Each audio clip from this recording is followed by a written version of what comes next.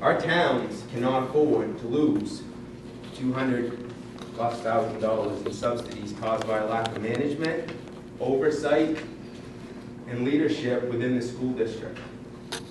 The failure to disclose in a timely manner the loss of subsidy is egregious behavior. As a hired administrator, we have placed our trust in Mark Jenkins and his ability to have our schools, our towns, and children's best interest as a primary focus. It is clear the failed communication explained in the severity of the school board and town officials has caused the citizens' concern and to question what else has not been addressed here. We're in fairly regular contact with the different parts of the department, whether it's the special ed reporting, financing, the audit.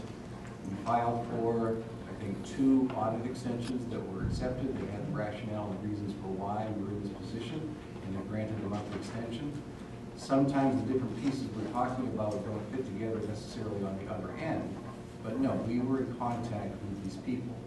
They still have to notify us and write these letters and so forth. We understand that. But right, but did you ask for assistance in how you could get these things expedited?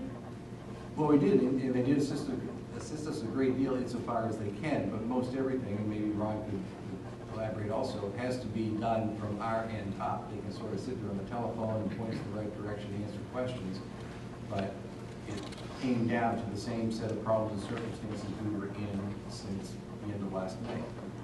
I will speak for myself. I did not know that reports had not been filed until April the 3rd, Friday afternoon, when I was notified by the office of the Stonington Town Manager, Kathleen Billings, and Selectman Evelyn Duncan, at which time I became cognizant that we had been out of compliance on the filing of reports since August 20th. And we just did not know. I did not know. And if other board members have a different version for their own experience on that, I became aware of this because of the town office in Stonington. From my experience, what Mark said was correct, that he kept us apprised of the fact that he was having problems. Who's us? The board, the CSD board. Okay. It may have been, I think probably, I don't remember specifically, the conversation probably took place at the union board meeting. Now, Stephen was not at the union board meeting in December.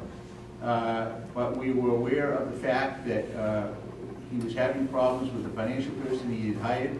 I don't think what he said is that he did not tell us about the specifics.